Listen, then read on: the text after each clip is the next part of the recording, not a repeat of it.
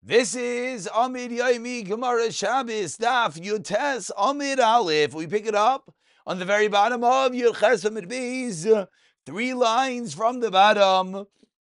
Tanu Rabbanon, continuing machlokes in between Beis Shammai and Beis Hillel. Tanu Rabbanon Beis Shammai Oimrim teaches Beis Shammai with regarding selling things to a guy, etc. Lo yimkar adam chametz lenachri shleishim yom koydem Pesach, and we have chametz. How beautiful! Lo yimkar adam chametz lenachri. One cannot sell his chametz to a guy, elim kain, unless he knows yedea boy sheichalim koydem Pesach. Says Beis Shammai, you sell it to the guy, and he has to finish it before Pesach. Different Beis Shammai. Beis Hillel Oimrim calls man shemoter lachlei. As long as it's permitted to eat the chametz moter lamachrei, you're allowed to sell it, and you do not have to be concerned that the guy has to eat it prior, because it's not in your possession, it's the guy's. Rav Yehuda Omer, as we turn over to Yud and Aleph, kutach abavli v'chomine kutach, and all types of kutach, which Rashi over here says is a type of dip, is also limkar. You're not allowed to sell shleishim yoim koydem Pesach, because these are items that take longer to be consumed. It says Rav Yehuda. Rav Yehuda, 3 lines from the top, points out why mishem maschilan lidjosh milchas Pesach chala asaris Pesach halav, which we said a moment ago that we're shleishim yoim says mamish. I mean, this is for Yud Gimel Adar Beis, so we're within a day. Absolutely beautiful to hear the Shleishim Yom. This is when we start learning Hilchos Pesach, and I guess this is our start. Tana Rabban, and now we continue 2 lines from the top. Yud Amud Aleph. Nice and mezainis in the akele v'chatzir. One is allowed to put food in front of a dog in his chatzir, a chatzir that you could carry in. You could put food there for your dog. Not leviyatza. If the dog takes the food and leaves your chatzir, ain't this kaking lie? It's not your problem. Similarly, this is a halacha that we mentioned yesterday, but now we get to see in a little bit more in depth. You're allowed to put food in front of a guy in your chatzir, not leviyatza, ain't this kaking lie.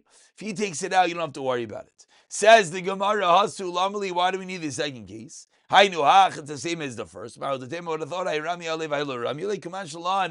were not even worried about the guy taking out the item. You're not allowed to rent your item to a guy in Erev Shabbos, but on Wednesday and Thursday, then it's going to be motor. Similarly, you're not allowed to send a letter with a guy on Friday, but they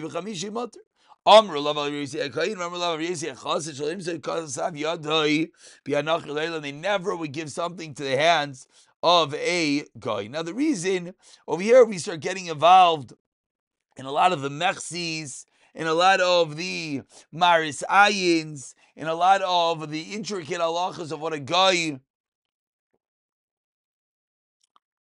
could do for you, sending packages, ordering packages, and Erev Shabbos, on Friday, during the week, etc. Says the Gemara, you're not allowed to send a letter, Erev Shabbos. You're not allowed to send a letter from a guy, no, not from a guy, one more time. You're not allowed to send a letter with the guy, in the hands of the guy, Erev Shabbos, unless you're kaites. Let's you stipulate. Now here we start understanding that there's something called kitzitza. There's something called stipulating something for the guy. Now, what is this ktsitza? Ktsitza simply means that you have a set fee. Let's look at Rashi for a moment. Rashi, 4 lines into the narrow line, says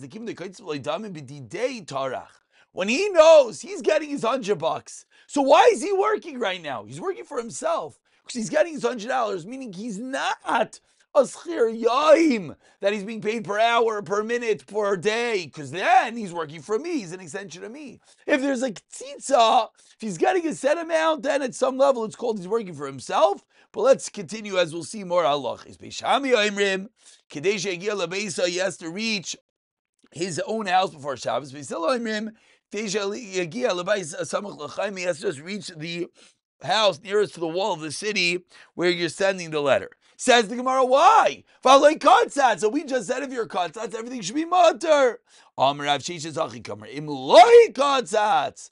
Then Bishamim Shigel Beisay Beisalo Imrim Shigel Beisay Samalachim. I don't understand. We started off don't send unless there's ksitza. Now we're saying, but even if there is ksitza, I'm sorry. Then we say, if you do ksitza, everything's mutter. Now we're saying, if you didn't do ksitza, then there are some cases that are mutter. But you just said in the Mishnah that with ksitza it's all mutter. So what's going on over here? So says the Gemara, Loi Kasha. Is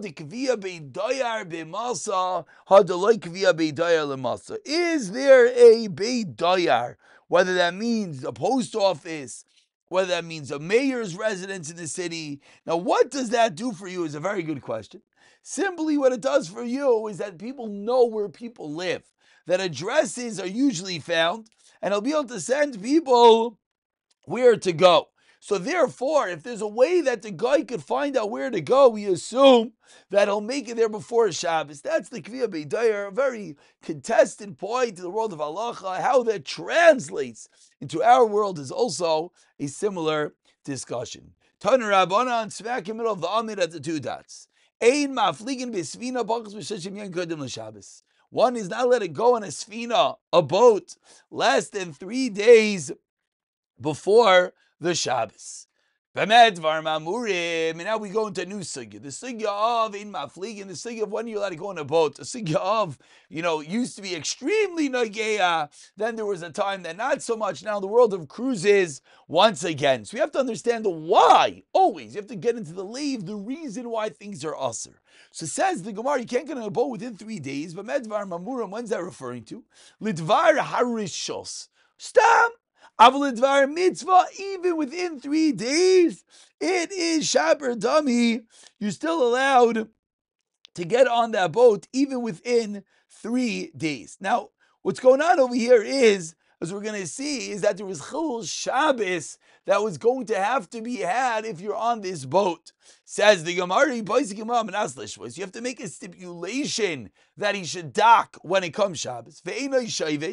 And then, even though they're not going to listen to you, but because you're going for a mitzvah, then you tell them to stop on Shabbos. If they don't listen, it doesn't make a difference. Different Rebbe. You don't need to make a stipulation. You're going to Dvar mitzvah, it's mutter. If you have Shabbos mutter for a short distance, even on Friday, is mutter. So from here we see that there's numerous details converging that if you're for sure going to be off the boat, then it's fine. But there's another issue over here, is the seasickness that is had from going in a boat, which we'll see. You're not allowed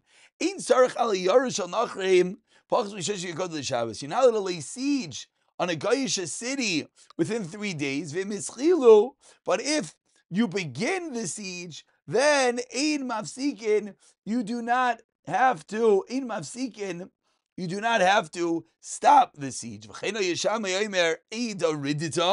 That the pasuk says until it is conquered, afilu b'Shabbos. So once it started, then it comes to level of pikuach nefesh, which is the unique detail that's happening over here. Is that once you're in the matziv, then it's a situation of pikuach nefesh and it's mutter. So from here we see a lot of halacha is when you're allowed to go into a situation of pikuach nefashos if you know that it's going to happen.